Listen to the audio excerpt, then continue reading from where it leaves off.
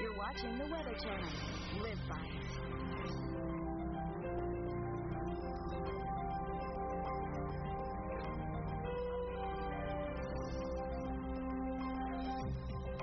Straight ahead on Weather Center, southern snow is falling and the city of Atlanta is slowing to a crawl.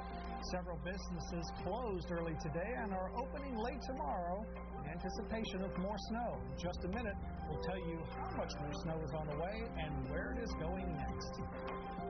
Good afternoon from Atlanta's Hartsfield International Airport. Delays, de-icing underway, and more problems ahead for the southeast. I'm Mike Seidel. We'll have more coming up in just a moment. Mike looks cold. He needs a hat. Hello, and thanks for joining us. I'm Jeff Morrow. Hello, I'm Vivian Brown. Now, we have been talking about the very heavy snow across parts of the southeast. It's all relative. We say heavy because typically we don't see snow over the deep south. Our very own Mike Seidel, who is used to the snow. You know, Mike, just a couple of weeks ago you were in Buffalo and you had very heavy snow there, but it's all relative, huh?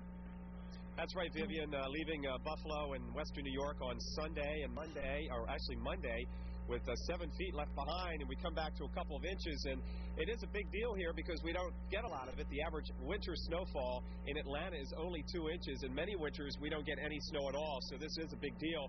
And the big deal is going to be after it gets dark around 6 o'clock, as streets that are not treated, which is a lot of streets around here, will be starting to ice up, especially the elevated surfaces and those hills on the north side of town. So again, the rush hour tomorrow morning is not going to be very kind to us.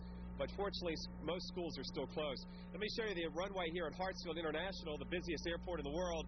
And I just talked with airport operations, and some promising news is the runway temperatures are now running 35 to 36 degrees, and the subsurface temperature is up in the low 40s. So that's very promising news. There's no problems on the runways. They're just wet. However, de-icing.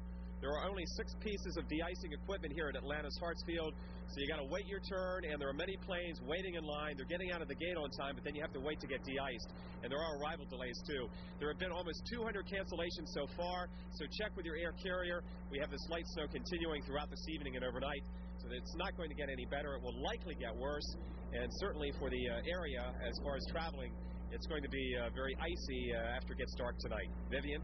Okay, thank you very much, Mike, for braving the snowstorm for us over the southeast. It's Mike Seidel reporting live from Atlanta at Hartsfield International. Let's check out our regional winter weather radar over the southeast because, yeah, we still have reports of snow at Hartsfield in Atlanta. You can see from northern Georgia into the Carolinas. Actually, that snow is spreading all the way to the coast of the Carolinas. If you could believe that, I know that's a very peculiar sight to see snow on the beaches, but that's definitely where we're having. You can see the white, that's indicating the snow. Now the pink is indicating a mixture of rain and snow, even reports of ice pellets and sleet in some cases like in Macon, Georgia. But you can see from Atlanta over to Greenville and Spartanburg, Columbia, South Carolina, it's all snow. We've had reports of some light snow at times, but nonetheless, we have flurries here over the deep south, and that is a big deal. And we're starting to get some wet weather right along the coast of South Carolina, mainly in the form of rain here as you head south of Charleston toward the Savannah River and extreme South Georgia. Problems. Some areas in South Carolina could see up to 4 inches of snow as the system moves through the Carolinas. So big winter storm over the southeast. Let's turn to our winter weather expert for more on the storm. Here's Paul Costa. Well, the storm system is now redeveloping off the southeast United States coast, and there's going to be a host of weather problems across the